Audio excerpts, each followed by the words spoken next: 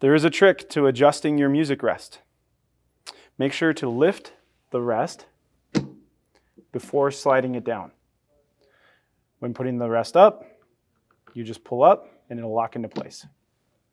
Your CVP comes with a sliding panel. To open it, simply pull up to set your rest down, and it has a soft close feature so that you don't slam the piano. I recommend that you still help the lid close, but it does have a soft close feature. The power button for your CVP is located on the left-hand side of the panel next to the master volume. Simply click the button to begin the boot up process. It takes a few seconds, so be patient.